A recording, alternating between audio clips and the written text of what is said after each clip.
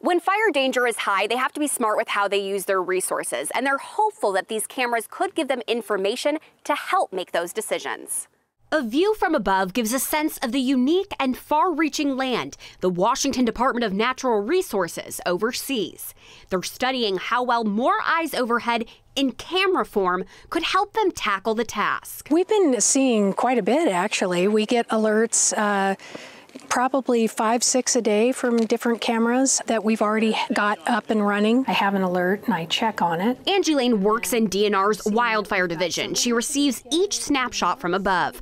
An artificial intelligence tool has been trained with images of clear skies and of smoky ones and sends alerts when it spots a problem. We would check out the map that they send with the detection. Lane can use remote-controlled features to move a camera and examine the area so crews can approach it more safely. You can tell by color of smoke and how the smoke is moving and figure out the direction of the fire, things like that.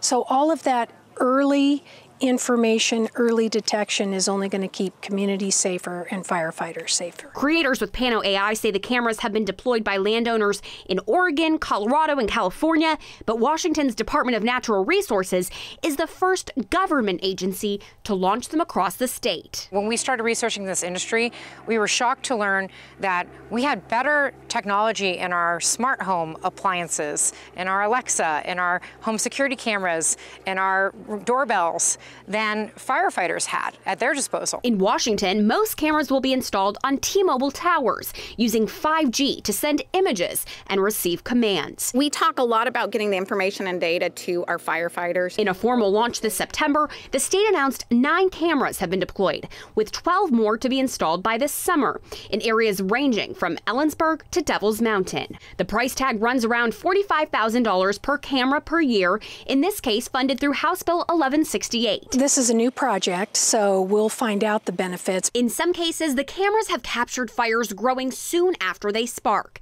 giving DNR and other agencies a head start. At this point, this is still a pilot program. They're learning how they might use this information and if they could expand it across more of the state. Reporting from Ellensburg, Erica Zucco, King 5 News.